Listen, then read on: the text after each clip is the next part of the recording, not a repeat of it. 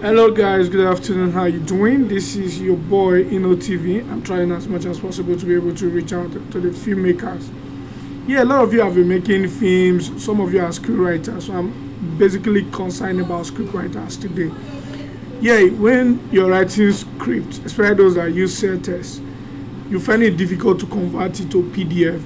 Let's say this is your Celtx now, and you're done with your typing and all of that. You want to convert it to PDF. Make sure you are connected to the internet. Yeah, that's the mistake most people make. They are not connected to the internet. So once you're connected to the internet, you just go scroll through. Sorry for highlighting. Click on PDF. Once you click on PDF, you see that it's scanning, trying to format already. So what you're seeing right now is that this script has been converted. It has now been converted to PDF. So you can save it in any folder you want to save it.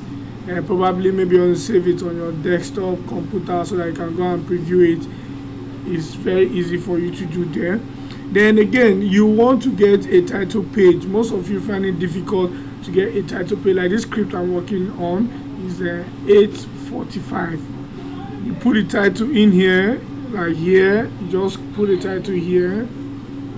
8:45. You just put the title. By who? The author is. Yeah, that's the author. You just click the name of the author. Then write a simple synopsis there. Copyright, you put your copyright there. Then here you now put your contact. So when you see script at the back of your script, let me take you to where I saved mine. Documents. You see, sorry, desktop. You see 8:45 saved there. So once it's opening, sorry, this usually open on this format.